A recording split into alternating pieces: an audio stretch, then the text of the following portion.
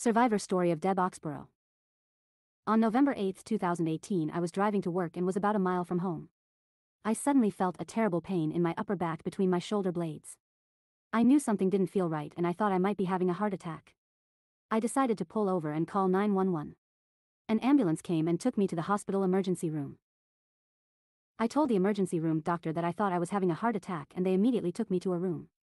The doctor stated that I didn't present like I was having a heart attack, but he thought it might be a good idea to do a CAT scan just in case. He told me that it would be about 60 to 90 minutes before they would get the results back. However, he returned to my room in just a couple of minutes and the look on his face was very scary. He said, "You are one sick girl." I didn't totally understand what he was saying other than that I had an aortic dissection.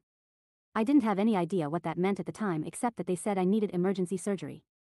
My youngest daughter was in the room with me, and I remember telling her that I was scared and then they gave me enough morphine that I don't remember anything more at that point.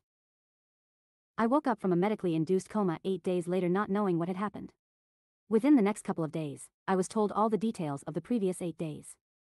I was operated on by a heart transplant surgeon that happened to be available.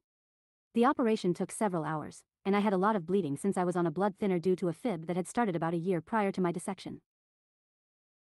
I had to have blood transfusions during the operation and afterwards my kidneys failed, I had to have dialysis, my lungs weren't working properly and my family was told I didn't have a high chance of survival.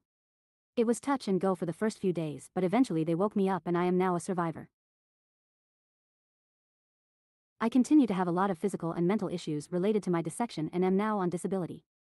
My life has changed dramatically, but I am happy to be alive even with all the changes. Survivor Series.